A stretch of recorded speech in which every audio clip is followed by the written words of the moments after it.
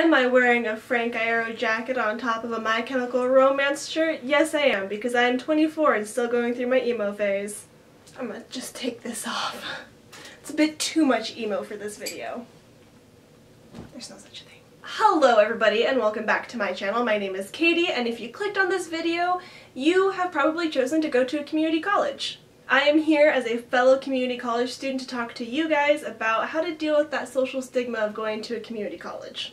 Why did I do this? I don't know. Just to cover the basics, if you don't know what a community college is, don't know why you're watching this video, but let me give you some info. Community colleges are a system of two-year schools that prepare students for transfer to a four-year university. They fulfill the lower division requirements for majors at a lower cost, so you can spend less time at the more expensive schools, therefore saving you money. Okay, now that you've got that information, let's cover some common myths about community college. Myth number 1, students choose to go to a community college because they don't have the grades to get into a four-year. Myth number 2, they are only seeking vocational training. And myth number 3, the one that I dislike the most, is that community college students are lazy.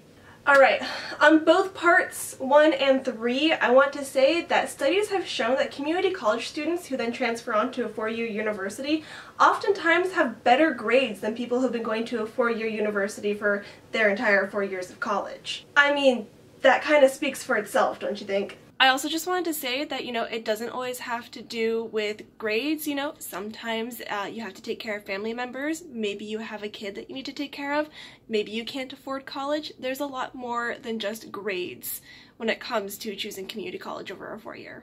On myth number 2, there was actually a study done in 2015 by the Teachers College at Columbia University that shows that 80% of students attending a community college student are aiming to earn for a bachelor's degree and more. On the point of myth number 3, that community college students are lazy, that is such a joke because community colleges are rated to be just as difficult as a four-year university, which is why the classes that you take at a community college are transferable to four-year universities.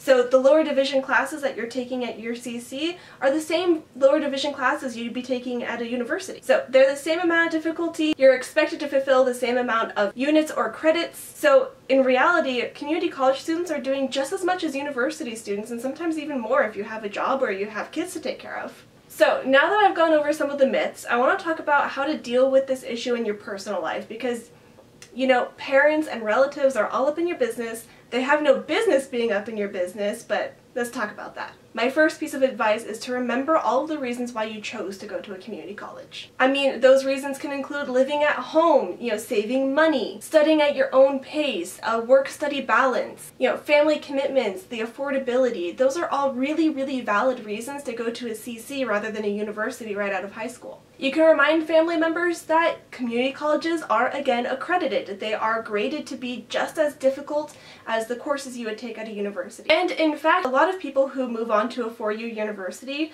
often report that those classes they take there are often easier than the classes they took at their community college. Another thing you can point out to family members is that community colleges often have honors programs, meaning that they give you the classes at an even higher level than your normal college class. They also have honor societies, or you can be on the honor roll if you get a good GPA. Community colleges do encourage their students to do well. Another thing to remember is that you're not alone. There are tons of people who go to community college, and there are tons of people who deal with this stigma in their life and with their family. That was a fly that just went past my face.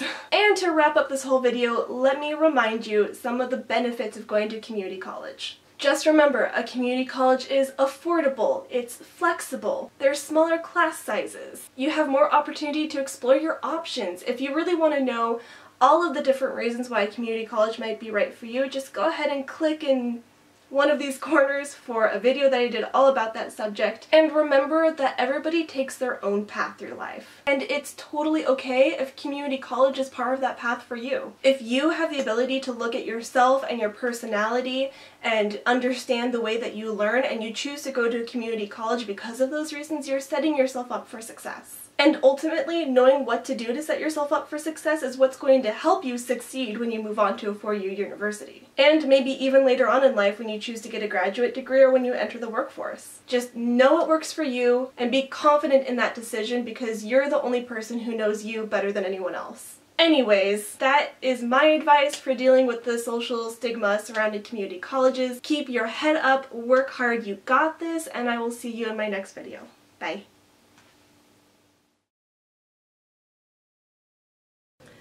I'm so pale. I am, in fact, quite pale today. Is it because I'm wearing my winter foundation and I am tan from summer, so my foundation doesn't match my skin tone? Probably.